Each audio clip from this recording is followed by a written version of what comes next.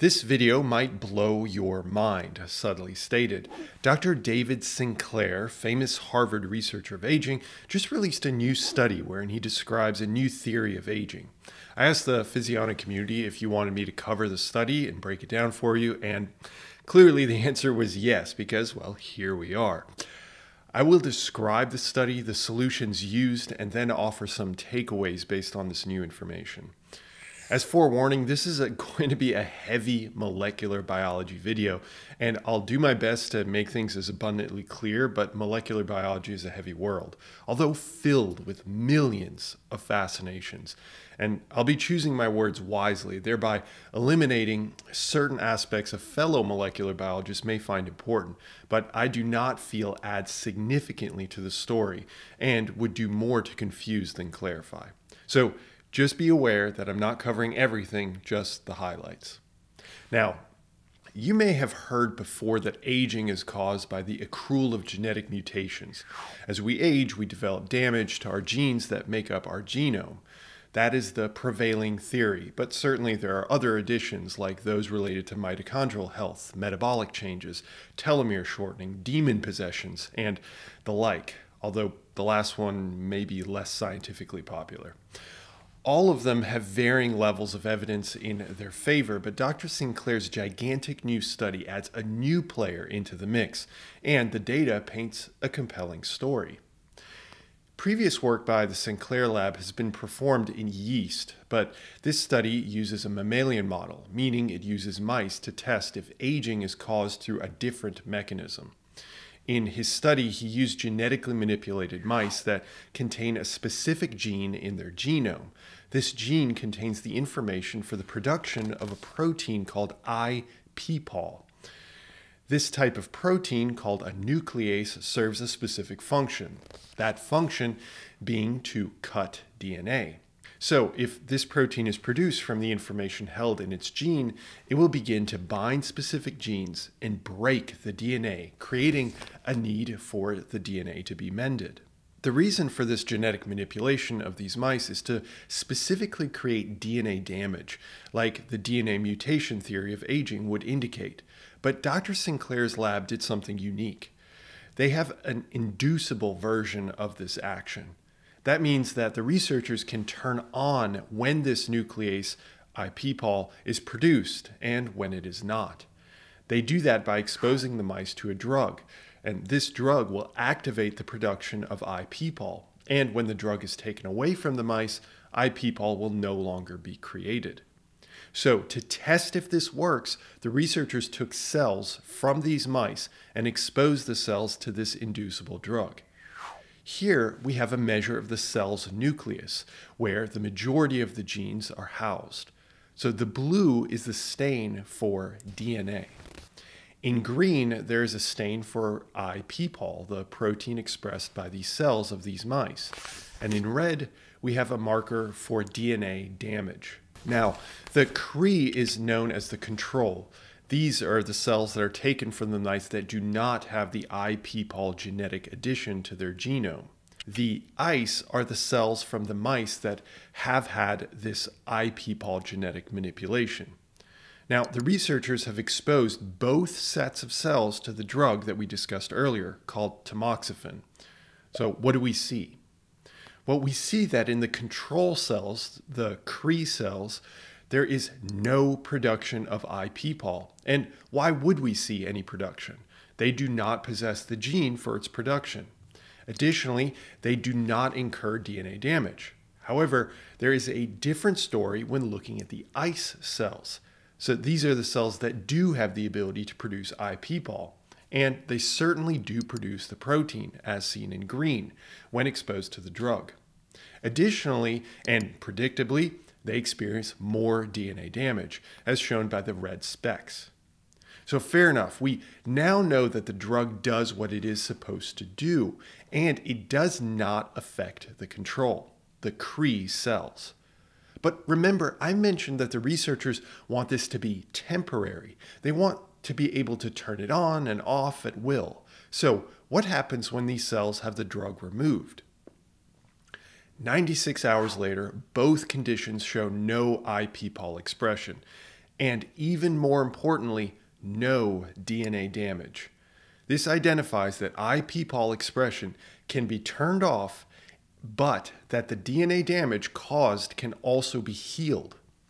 If you didn't know that, that's pretty cool in its own right, because yes, our cells have various DNA repair machinery that they charge with the job of repairing our DNA damage. The following question should be, are there any mutations that are caused by this DNA damage? You see, just because we have DNA repair machinery, proteins, does not mean that they perfectly repair the DNA. Sometimes they make mistakes. So, according to the mutation theory of aging, these cells should experience more mutations because they undergo more DNA damage. Or at least, it's a strong possibility. So the researchers check if there are any differences across over 100,000 genes between the Cree control mice and the ICE genetically manipulated mice. And they find no difference.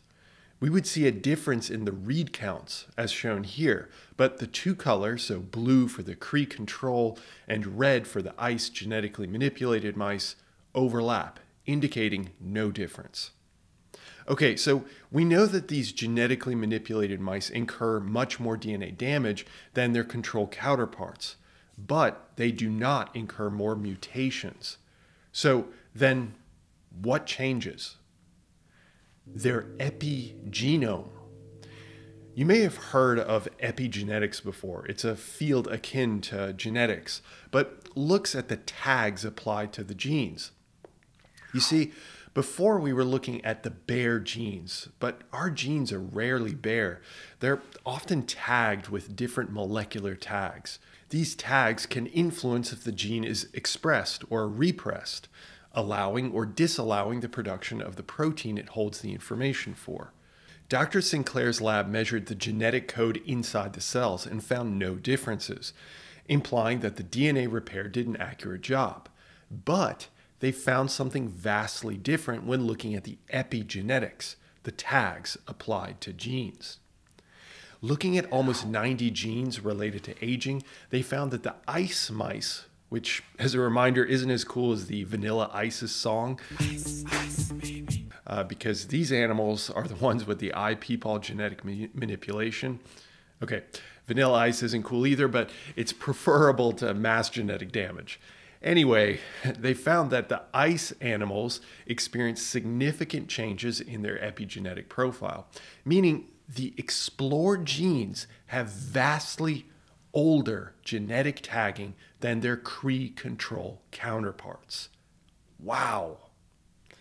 This means that even if the DNA is repaired perfectly, the genetic tags applied are changed, potentially leading to disastrous consequences.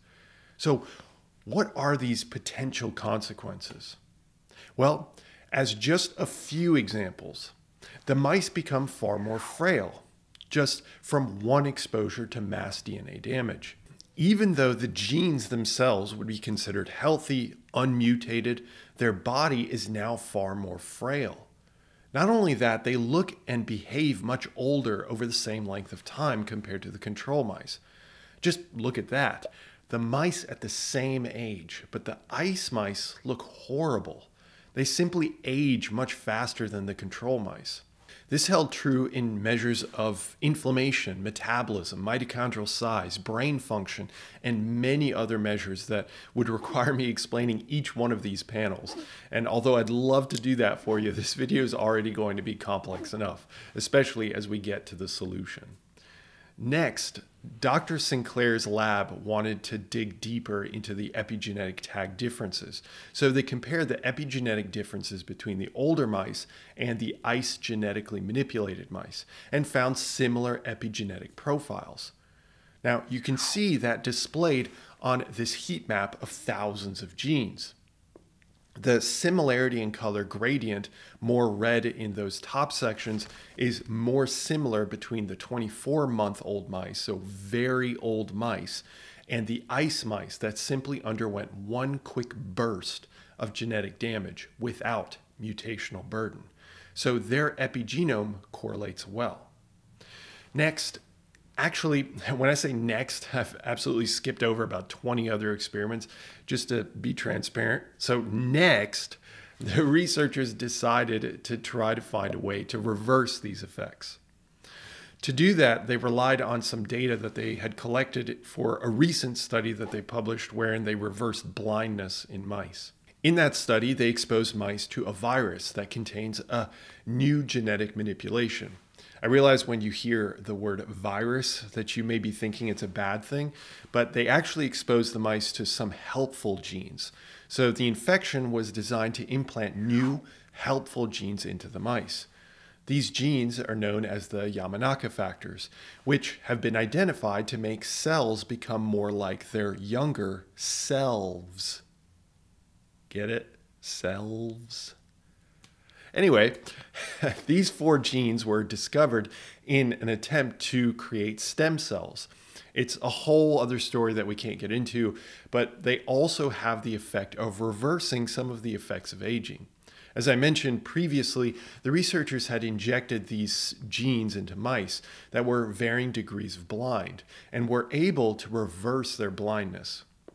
But more specifically, they changed their epigenetic profile, as seen here. The DNA methylation, which is an epigenetic tag, was reduced when the mice were exposed to these genes. So with that reasoning in mind, can they reverse more than just blindness, according to the new study? Well, looking at the overall epigenetic profile, we see some levels of reversal from the initial iPPAL genetic manipulation, the ice mice, with the exposure to the Yamanaka factors, as shown with the green dots being lower than the red dots. Each dot represents a sample from a mouse. Then, in a specific measure of an epigenetic tag on a DNA-related protein called a histone, there are reduced levels of this tag in the ice mice compared to the control, but a recovery of the tag when the Yamanaka factors are expressed. This data, nor any of the other data I didn't cover, does not act as a perfect proof of the complete reversal of epigenetic aging, or aging as a whole, but it's some preliminary evidence that does tilt things in the reverse direction. Still, what does that all mean for you and me, humans? At least I think. It means that the mutation theory of aging can still be true, and there's plenty of evidence for it. So it doesn't disprove anything in that regard, but it does show that aging can happen independently of mutation overload on our genes. It can happen through irregular genetic tagging, known as epigenetics. Normal patterns of genetic control can be disrupted, even if genes themselves are undisturbed. That's a really cool finding, but you might be wondering what it means for you. Well, as you are likely aware, you may have already posted a comment telling me that I shouldn't be wasting my time on an animal study. Well, this is an animal study, and it is difficult to translate to application without appropriate follow-up clinical studies in humans. However, I do think there are some things to take away from this regardless. 1, protect your DNA. So the same habits that we use to maintain our health, like avoiding smoking, avoiding other mutagens like radioactive materials, avoiding direct sun damage by using some level of ultraviolet protection, and proactively engaging in activities that maintain your genetic youth, like exercise, avoiding excess weight gain, and consuming a nutrition that helps you maintain a genetically healthy life. 2, Yamanaka factors aren't something that will be widely available, likely ever, because they have potent roles that I didn't discuss, but can be disastrous if used irresponsibly. So while those may not be viable in the near future, there are other more targeted ways of improving one's health through supplements. Surely some anti-aging supplements are worthless, but some may yet be effective. Something for me to investigate in the future for sure. So I would focus on single outcomes like mitochondrial health, energy production, and other areas that seem heavily affected. 3rd, of the 2 previous points, focusing 80% of your attention on the first will make 90% of the difference. I'm excited for this research to be investigated in humans, even if there are limited experiments that we can actually perform in humans. And with that, if you're interested in more science, check out the attached videos, and I'll speak to you then. Bye.